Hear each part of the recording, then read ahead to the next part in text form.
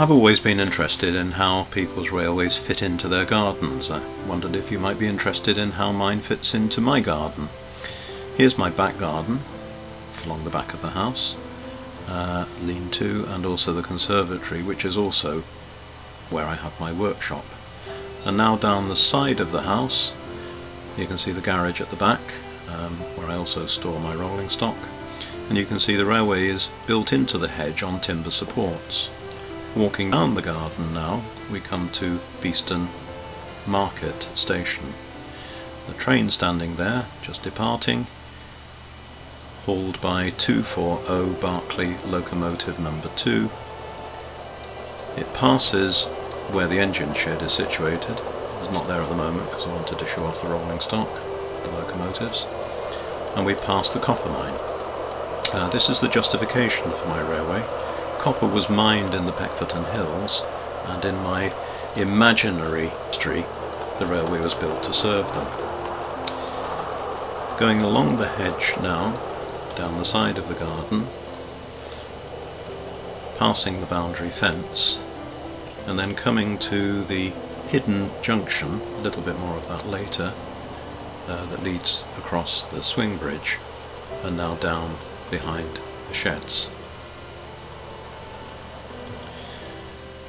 It emerges from behind the sheds, passing under an overbridge and crossing a junction, again a little bit more about that later, to pass along by the hedge at the back of the garden on a sandstone rockery. There's the lower track. My railway is like a sort of looped figure of 8. We now come into Beeston Castle station. Beeston Castle does exist on a promontory, and I imagined that there would be a station so that tourists be able to go visit the castle. I have got a sort of representation of the castle at the back there, but it's a bit more of a ruin than the real castle is. Anyway, the train pulls out of the station, crosses over the lower line, and now descends on a 1 in 40 gradient, passing the River Gowie, which is a little stream that runs down by the railway and underneath it there, and now coming round on a low sandstone rock wall and coming into Peckforton station. Now Peckforton, in my imaginary history, is where there's a timber yard and a source of traffic on the railway.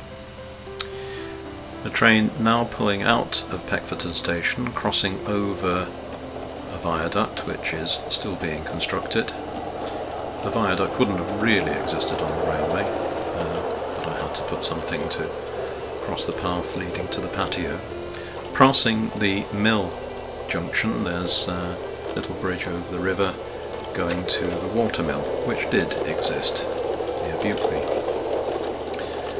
Now towards the far end of the garden, swinging round by Bickerton station, again a little bit more of that later, past under the upper line and beneath Beeston Castle.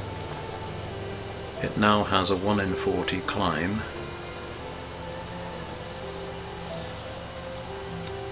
back up to the junction we saw earlier,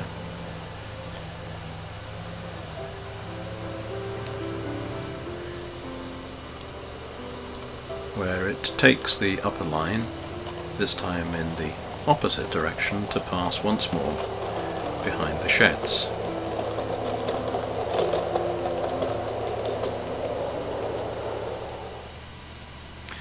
It emerges and takes the hidden junction that we saw earlier to cross over the swing bridge. Again, there wouldn't have really been a swing bridge on the Peckforton Railway, but I had to find a way of crossing the gap to get to the sheds. The swing bridge is based on the original one at Southwall. Pulls into Buckley station.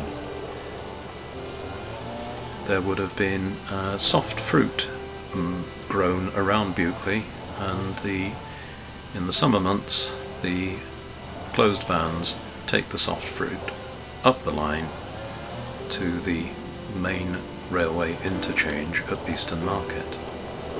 Pulling out of Bukeley, we pass by the copper mine junction that leads bound round the back of the sheds to the copper mine that we saw earlier. Now down the 1 in 40 slope, passing over the junction, the link to the upper line.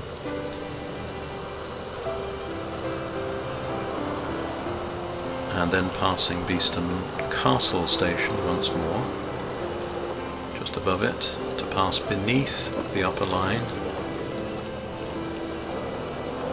and then pulling into Bickerton station, which is the other terminus. Yeah, sorry about the abrupt stop at the end here, but difficult to hold the camera and operate the controller at the same time. So that's it.